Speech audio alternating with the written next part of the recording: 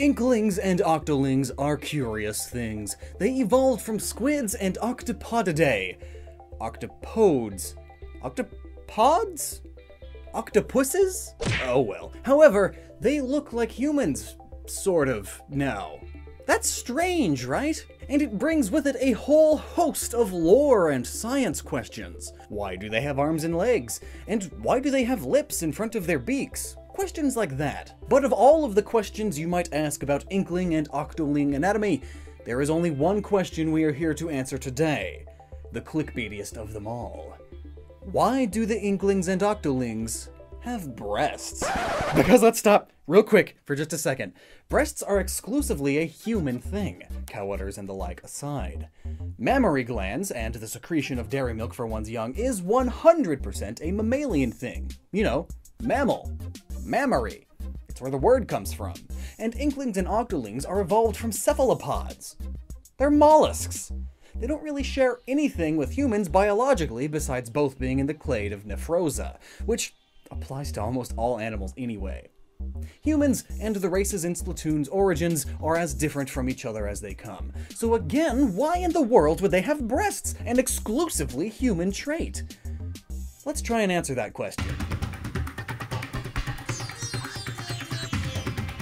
To start with, we can establish that Inklings aren't secretly squid-like mammals rather easily. You see, they don't have teats, the part of the animal where milk actually comes from. But how do we know this? A glitch in Splatoon 2's Hero Mode. If you die to water damage, respawn, and then take damage at the precise moment you complete a level, you see this. And yes, that's a dude. Don't worry. Additionally, if you consider the Splatoon manga canon, there's always this infamous scene featuring Goggles-kun. No nips to be seen. Males in many species still have this body part. They are just much smaller usually, but they still have them. And they are somewhat essential for having functioning milk-delivering breasts on the female. So then, if they aren't fully functioning breasts, why do they have them? The easy answer, of course, is the one loads of people have already tippity-typed in the comment section like the silly dillies they are, and that reason would be that it's aesthetic. Just because the designers made them that way. Ooh, I'm so smart, look at me tippity-tapping into comments. But no, since Inklings aren't born-looking humanoid, only gaining that ability at 14 years of age, and since they revered humans as gods, given that they ascribe holy meaning to the ancient transmissions that decide Splatfest themes, their human form is likely an assumed form based on that of their gods. Breasts on the female and all. However, this is a weak explanation at best, since the Octarians' human cultural influence stops at DJ Octavio's design having nods to samurai, and their technology is far less derivative from that of humans when compared to that of the Inklings, meaning that they likely do not have this same cultural association. So clearly, the humanoid forms of the Inklings and Octolings aren't an assumed form, but actually part of their biology. Which means the breasts must come from somewhere, but where? After much research, we found two potential explanations, one rooted in actual cephalopod biology and the other rooted in the lore of Splatoon itself. The scientific explanation has less supporting evidence and will take less time to explain, and in my opinion, it's the least interesting of the two, so we'll go over that one first.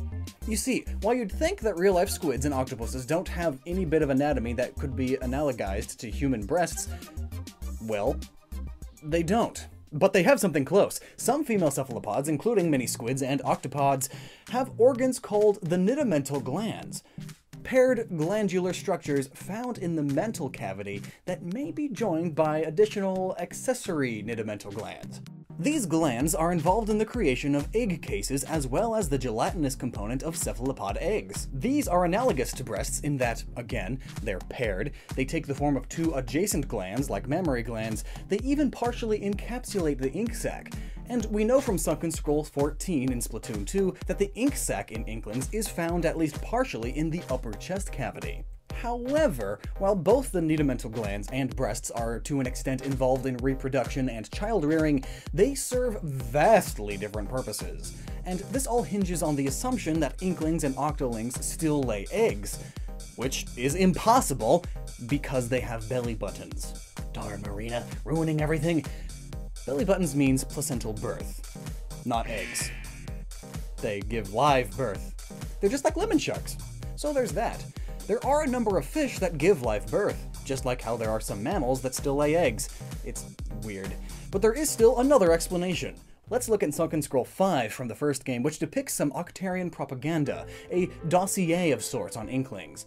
The text corresponding to this scroll mentions a high-pressure, high-capacity ink sac, and corroborating statements made in-game about Inkling and Octoling biology claims, bones, none. A creature that has no bones, but is still a bipedal humanoid, and with a high-pressure ink sac contained at least partially in the upper chest cavity. That's really strange. It's barring the convenient explanation of they're shapeshifters, and are literally made of ink. Which, let's be real, the games are full of contradictory evidence, both supporting and debunking this. I think it's safe to say that while Inklings and Octolings lack bones, per se, what they do have is a skeleton made of cartilage. In all likelihood, hardened cartilage. Huh. So they're even more like sharks, then.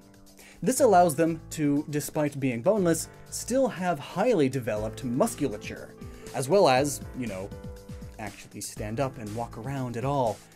This is even corroborated by Inklings and Octolings having visible shoulder blades, partially visible on the Squid Sisters and off the hook, as well as Inklings having knuckles that are visibly exaggerated even by human standards. But what does that have to do with breasts?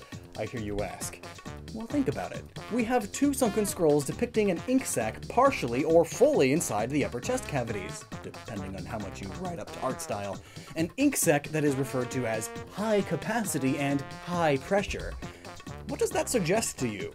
Because it sounds to me like those breasts aren't made of fat. They're made of pure muscle, evolved the way they are to allow both for increased pressure and ink capacity inside their protrusions. But then comes the all-important question that always makes these breast videos interesting. Why only the females? Surprisingly, the lore offers some reasoning to this as well, although it's somewhat anecdotal. Consider the characters most associated with the turf war are all women, those being the Squid Sisters and Off the Hook. They host Inkopolis News, responsible for informing Inklings of the current maps and modes in rotation, as well as host Splatfest, a ceremonial position, yes, but one that involves them representing and leading their respective sides.